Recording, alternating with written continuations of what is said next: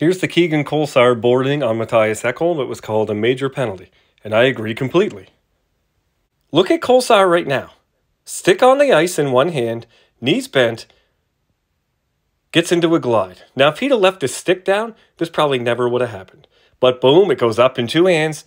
All he's doing now is looking for contact. He's not trying to make any play on that puck. He's looking for contact. And right now, he can see Ekholm's left shoulder. So he's got a shot at his right shoulder hitting Ekholm's left shoulder. But he still needs to figure out what Ekholm's going to do with that puck. Is he going to go forehand or backhand? And either way, as a left-handed shot, there's a very good chance that his back is going to be exposed no matter what he does. And sure enough, that's exactly what happens. It's not an unpredictable action. It's not a sudden turn. It's exactly what Ekholm has to do to make a play on this puck as a left-handed shot. Kolesar has nothing to hit now. He sees numbers. If he has a stick on the ice looking for the puck, it's just a nice poke check and maybe a little bit of a pin. But he's all in on body. You can tell the way he's going. He's got two hands up on his stick and he's ready to force. Even though he sees nothing but numbers the whole time, he's looking to hit. What's he hoping? That Ekholm's going to open up? There's not a chance that's going to happen at this time.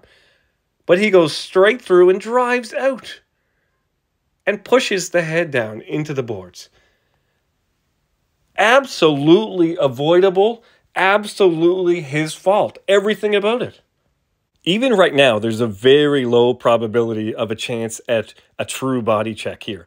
You can go for a pin, you can go for a light rub, but for a true, full body check, there's very, very slim hope at this point. And especially, as soon as Ekholm turns like this, he should have seen it coming, but instead, he turns right into it and doubles down. We can blame Ekholm all we want for bending over, but there should not be this much force on his back right now at all. That is all on Kolesar. All the signs were there, and he should have avoided it. Again, if Kolesar had one hand on his stick on the ice, trying to make a stab at that puck, this never happens.